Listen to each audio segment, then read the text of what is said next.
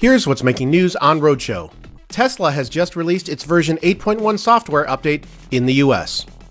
That's good news for Model S and X drivers with Autopilot 2.0 driver assistance systems. AutoSteer's max speed has been raised to 80 miles an hour from 55.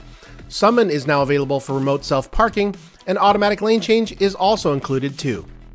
The new software is being released via over-the-air update with a worldwide rollout planned in the coming days. Toyota and Lexus aren't done showing off new cars yet this year. Toyota plans to debut its FT4X concept at the New York Auto Show in April.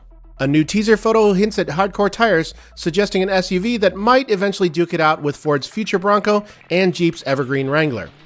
Not to be outdone, Lexus plans to keep it fancy by debuting a refreshed NX crossover, not at New York, but instead at the Shanghai Auto Show a week later. Ford has 4 new recalls on its hands. In all, some 500,000 North American Ford and Lincoln cars, SUVs, and vans are affected. The quartet of recalls, however, have nothing in common. One involves a risk of engine fires, another expands on an earlier door latch recall, and there are also issues with windshield header welds and drive shafts that may shake drivelines to pieces. No matter the recall, owners will be notified soon. Find more on these stories over at theroadshow.com. We'll talk to you tomorrow.